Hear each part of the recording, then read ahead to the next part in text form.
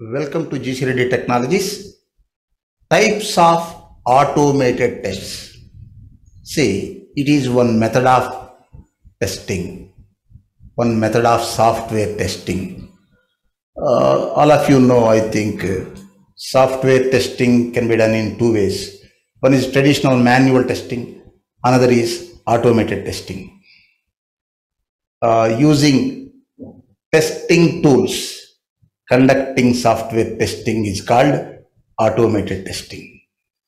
Okay, it is one method of software testing. Types of automated testing. See, we have different types of automated testing, different areas.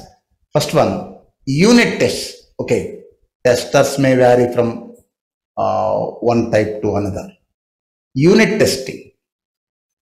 The entire system or application is divided into several testable units to check its source code.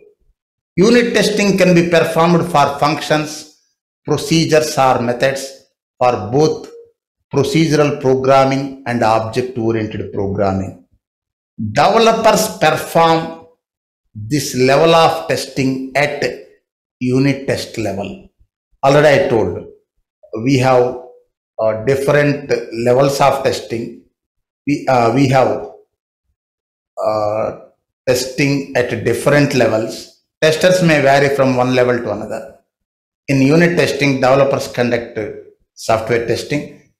At system testing, at system testing, independent testers like you people conduct software testing. At the acceptance test level, end users or customer representatives conduct software testing. Okay, developers perform this level of testing at unit test level. Unit testing can be done using manual testing and automated testing. Next, popular unit test tools are NUnit, JUnit, TestNG, HTML unit, SimpleTest, Jasmine, etc. NUnit for .NET based applications, JUnit or TestNG for Java based applications. Unit testing. Unit tests can be automated. Next, regression tests. See, they are ideal for automated testing because of their repetitive nature and huge test suite size. Popular regression test tools are Selenium, TestComplete, UFT, RFT, Watir, etc. Next, integration tests.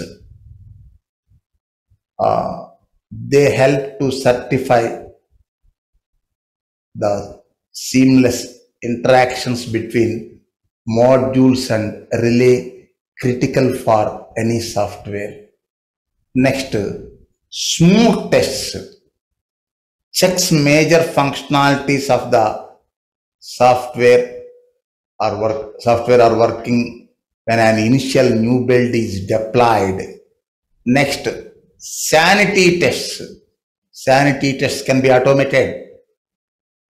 Checks major functionalities of the software are working on every modified build is deployed.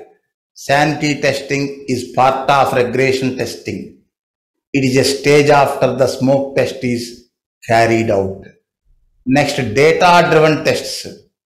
Huge data inputs, outputs, and results are easily managed through automated testing, which would otherwise incur enormous manual time and effort. Next, keyword-driven tests.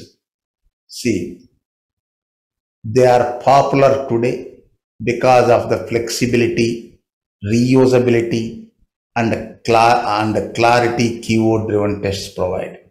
Next, performance tests.